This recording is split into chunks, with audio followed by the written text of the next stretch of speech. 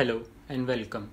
In this video, I want to teach you a VBA code that will allow you to prevent certain users from either closing the file or saving the file or for that matter printing the file. And this VBA code works pretty well with other events that have cancel as a parameter in them.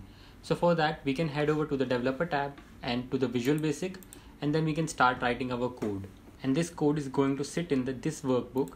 So we can select it, and from the drop down we need to select the workbook, and from the events we need to select before print. Now we can delete our workbook open event, and now we can start writing our VBA code. So first of all we need to declare certain variables. So I am going to say dim array as variant, name as string. So array is going to store multiple values and NME is going to store the name of the user that is currently using this workbook. So I'm going to store certain values in the array as equal to array Antriksh Rohan, and we can take another name Trump. So I can close the array. Now we need to specify the name of the user using this system. So for that I will say NME is equal to environ user name.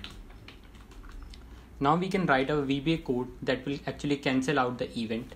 So for that we are going to say if ubound filter array comma NME include as boolean is equal to true, and then we need to compare it as a text compare is greater than or equal to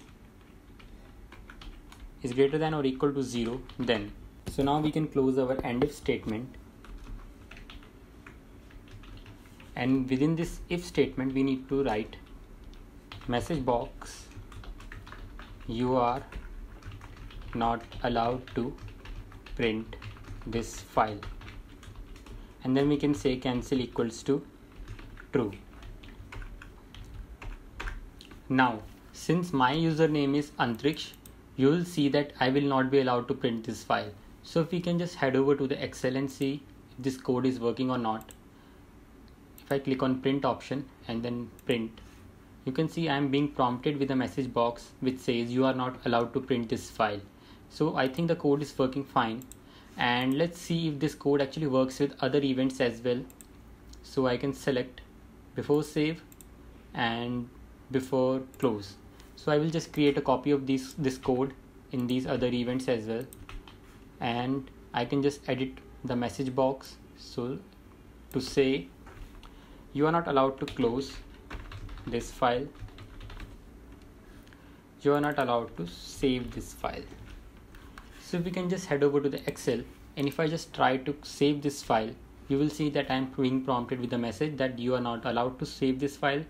And if I just try to close this file, then also a message box will pop up.